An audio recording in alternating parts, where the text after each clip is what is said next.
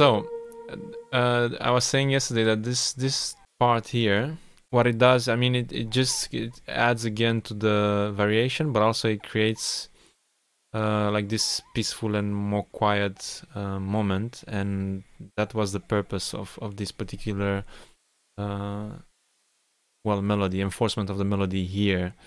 And actually I was looking through some instruments, and then I went yeah, I was playing on the keyboard, and I was like, oh yeah, this is nice, it could work here.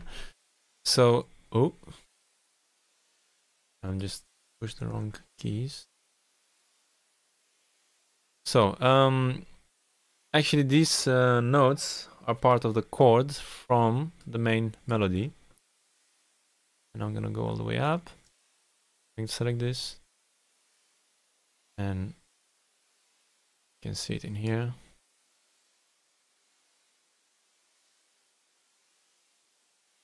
And in this particular part, basically what I did, I doubled the notes.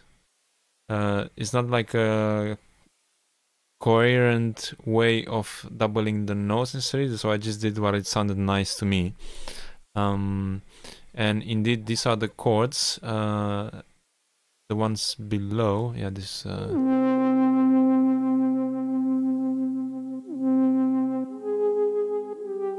Well, actually, this is yeah, these are the chords, but they are coming from the other synth that I had at the break. Let me check with the pads. You can see it back. To do, I'll just copy this temporarily. Let me duplicate the strings, because I want to put it on top of each other so I can show you.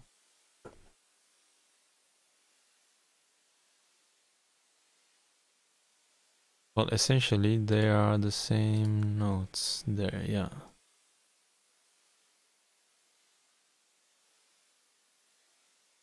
Okay, so here you can see a bit more clear how.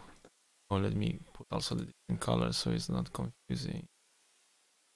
Make this one pink. Oh, only one, not both of them. Yeah.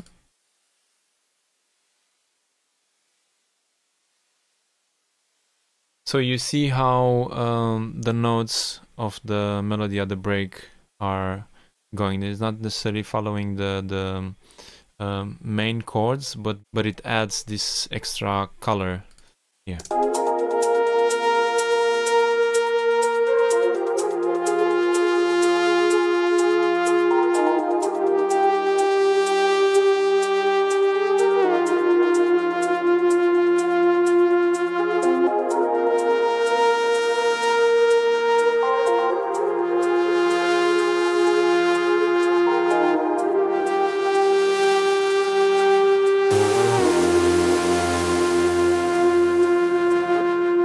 Really like it.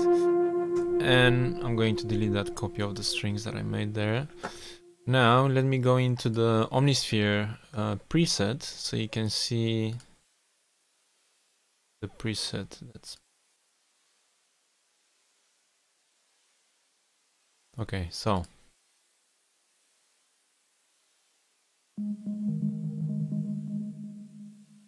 number 7.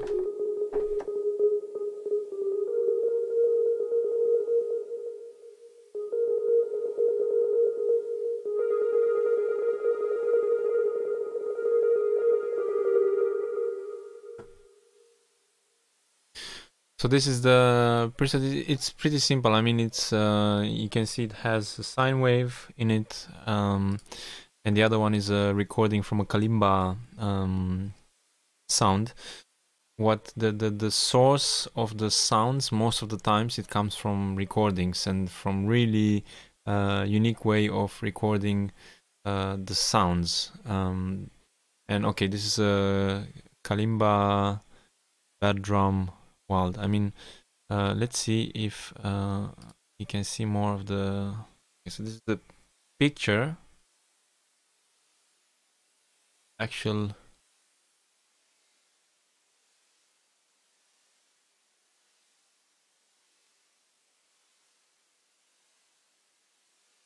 yeah, so that's a picture of the actual instrument. And then of course it's processed. But that's what the guys from Spectrasonics are doing. They're recording instruments in a very peculiar way.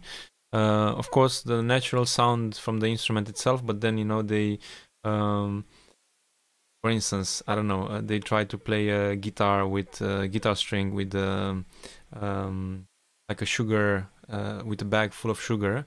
And then you get this, of course, you get the sound from the sugar bag. And then also the sound from the string itself, which is brilliant, and that's what I also love about Omnisphere. So all those recordings which can be used, I mean, yeah, ultimately you can use it in some interesting sound design or just use it as it is recorded. Of course, and on this part, on the part B, the oscillator, you can see it's a well, sine saw kind of form, but then the sound is pretty siny, but then when you open up the filter, it just goes a little bit more airy-ish.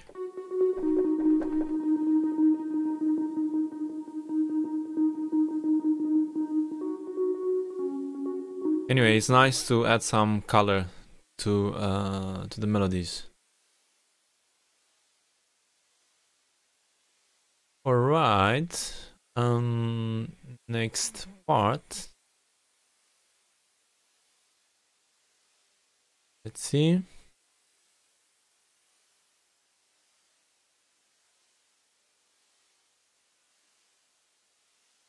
Yeah, so the next part is actually the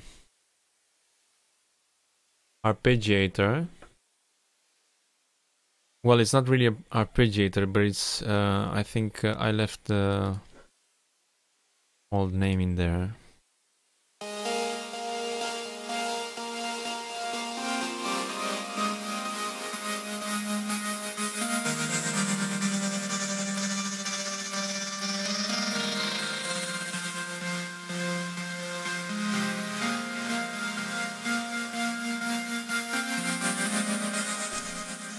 This sound is so nice. It's really, really cool.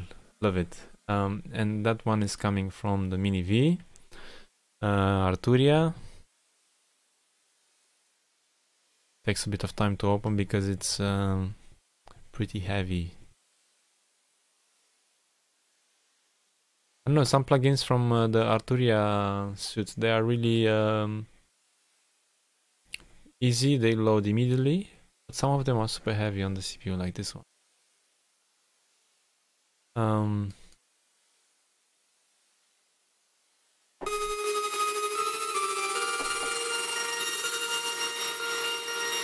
Actually, it's an arpeggiator, but I haven't been playing it as an arpeggiator, like keeping just one note pressed. What I have done, I only played notes like this, which are basically from the melody itself.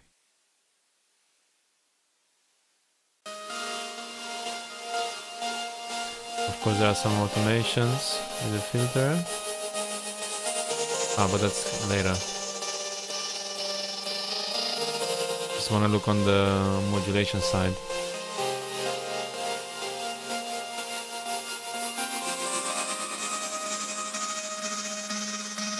So there are some LFOs going on in there. And on the modulation, as you can see, there's quite some action going on here. And actually what I like about this particular patch is the movement, left-right, of the movement of the sound, and then you have this crispiness on the top end. But at the same time, I don't know, it has this vintage kind of synth characteristic, and for this particular plugin for the Mini V, it's well, this is the thing of this plugin. You know, it can bring some of that vintage synth characteristic to the sound.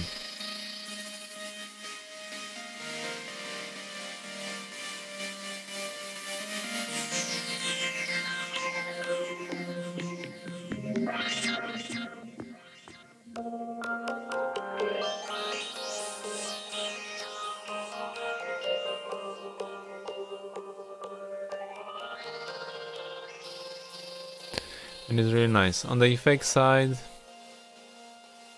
as you see, there are some whereas the filter, you have the chorus delay, chorus also, yeah, really nice in this plugin. I like it.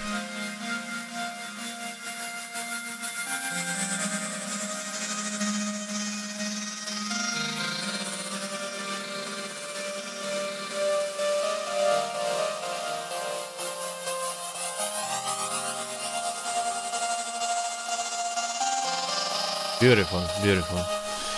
Okay, yeah, I'm being mesmerized by this sound.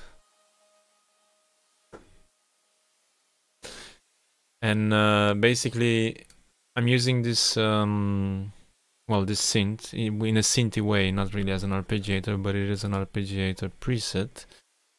So I'm using it here at the beginning of the track, and then yeah, you see sparsely throughout the track. And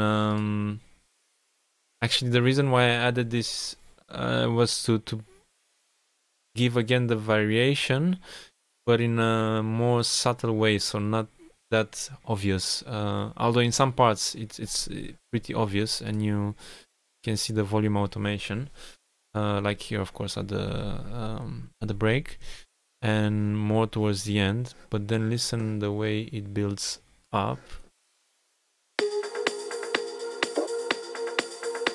This is the beginning of the track.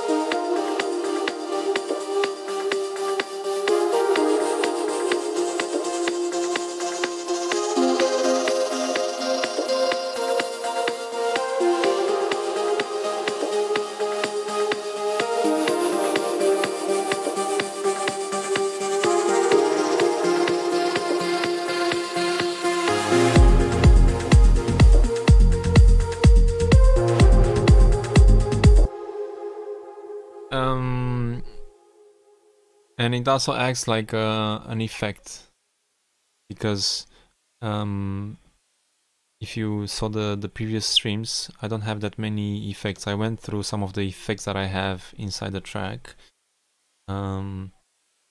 Here I have some white noise, and well, yeah, but they're not so prominent. And then I have a cymbal there, and of course I have the build up with the snares. This is before the main drop.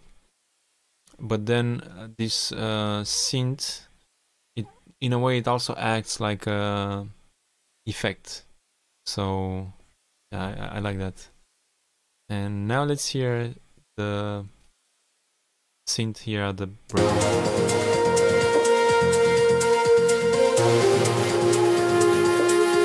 Let me start a little earlier.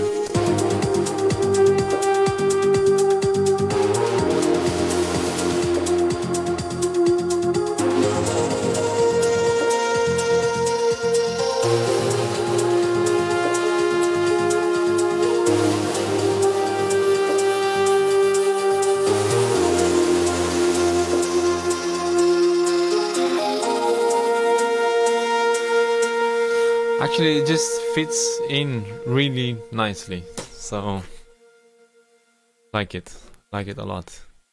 And then here at the end, of course, I have again here like a little build up before the drop, And yeah, it's pretty much done in a similar fashion that is done at the beginning of the track, and then it builds down, so it goes out of the attention. And it's interesting with the volume automation. When I learned this from some classes that I took for mixing a while ago, and actually it goes like this: when you have a sound, it can be anything, but it doesn't have to be that much in your face. I mean, if you have a bass line, it's not gonna work with it. But when you have more subtle sounds, is the way the brain works. So when you have that one element, it can be a hi-hat or a synth, you know, and then it comes in, for instance, in this case, at the drop, and then the volume is, I mean, let's say it has a normal volume, so it's there in the spectrum in your attention. But then when you gradually bring it down, the brain doesn't really register. Well, it's more about the hearing, of course, but then it's the messaging between the hearing and the ear and the brain. The brain doesn't really register when the sound is going down, and it still keeps it as part of the track. You know what I mean? So in a way, you can create like a kind of an illusion while bringing down a bit the element. You know, and up to the point that it disappears, and then you don't even realize that it disappeared. Of course, that's the whole purpose in the end with the slopes of the volume, with the automation of the volume.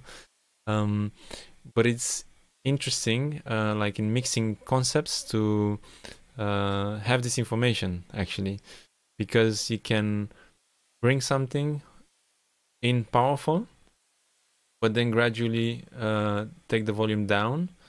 It's still there, you still keep it there, but the brain still registers it as is there, although it's not so audible in the end. So it's very interesting.